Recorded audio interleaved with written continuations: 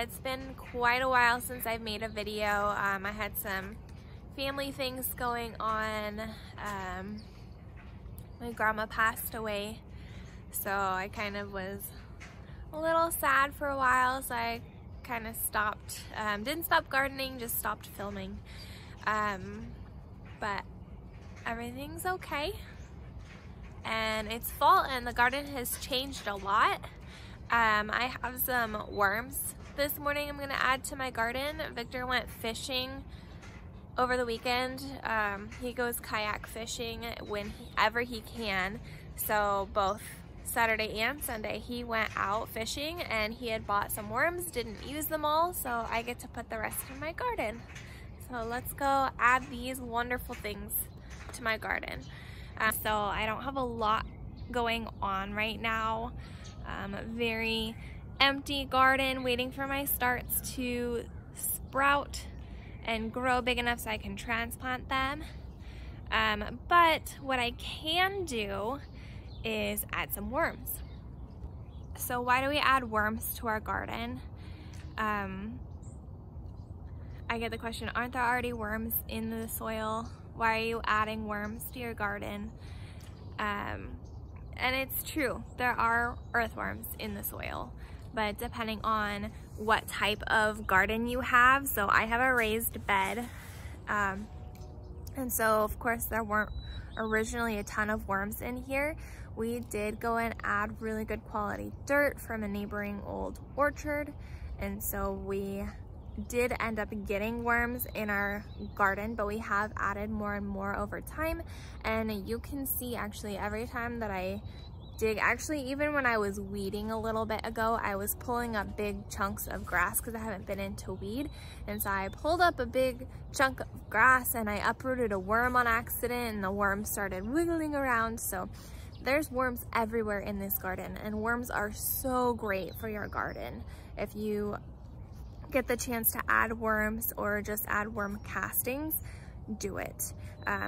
So I add worms from Victor's fishing trips because he goes often enough. I get worms all the time from his trips. And so what worms do, as they're crawling around through your garden, they're leaving spaces because they're basically digging their own tunnels. Now you don't end up with full tunnels all over because they do collapse and everything, but it does help aerate helps aerate the soil. The other thing that worms do, they help break down bigger particles. So like I had beans on all of these trellises, and the bean leaves dried, and most of them I picked up, but quite a bit of them I actually left in the garden. And then when I worked the soil, I don't do like a full turnover, but I kind of dig up the soil a little bit and added the leaves, like kind of buried the leaves almost into the soil, and then they'll decompose and they'll add nutrients into the soil. So the worms eat the leaves, the dead leaves and other things that are in the soil. They help break them down and add nutrients back into the soil. So when the worms eat different things, and they poop out what's called worm castings. And those worm castings are such a good nutrient source for your plants. So what I'm gonna do, I'm gonna release these worms. I'll probably dig a little trench, release the worms, and kind of bury them. And then they'll be happy and they'll join the other worms in my garden, and they'll love all of the compost that I add in there, and then the old dying leaves that get moved around and get buried in with all of the dirt. The worms are so happy in my garden. So let's do that.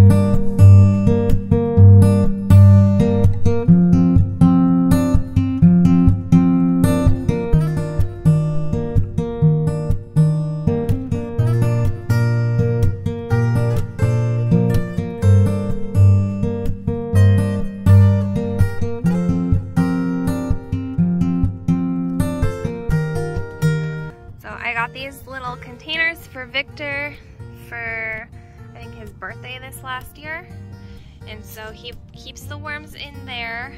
He buys them from the fish and game store or wherever he goes to get his supplies. Puts them in here so he can keep them on his kayak.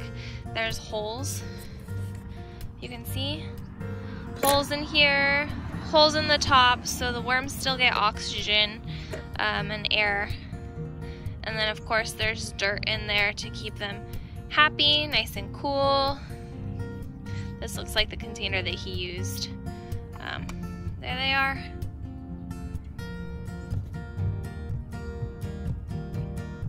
In the bottom.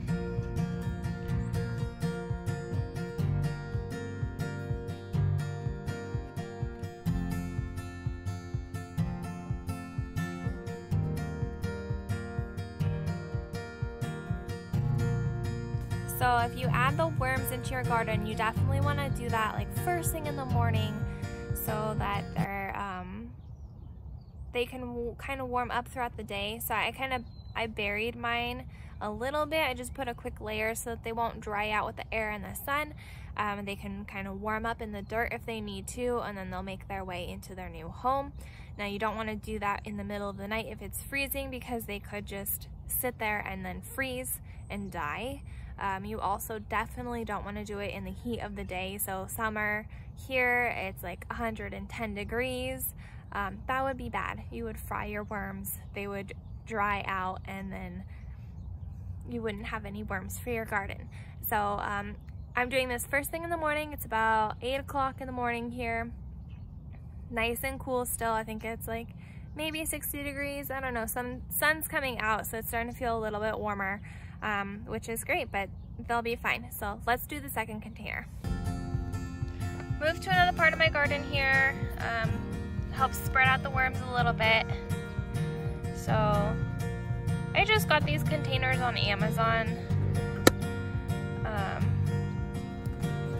I'll share the link below in case you guys are also fishermen or married to fishermen.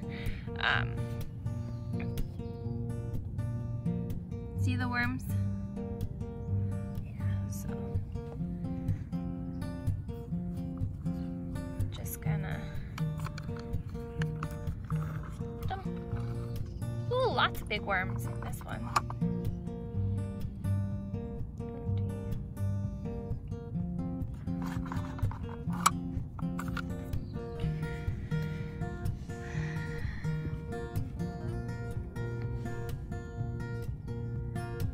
Definitely cold, but I do see movement, so they are still alive. Very good. They'll warm up here in a little bit, move around, make their way down into the dirt. They'll be fine. So the soil that they came in is very, very rich. That's full of worm castings. So they probably came from a worm farm or were ordered or something. Oh, there he goes. And so the dirt that they come in the little containers, you'll see them in the little white Tupperware containers with holes, full of worm castings and other stuff. So that dark soil is very, very rich, very nutrient dense, very, very good for your soil. That's what the worms are gonna do to the rest of your garden, the rest of your soil. So you want that dark earth. That's very, very good. So these worms are just, I popped them in here so they were startled for a second, but now they are adjusting. You can see them moving. They will get themselves situated, and now they have a ton of space to wiggle around in and find more nutrients. And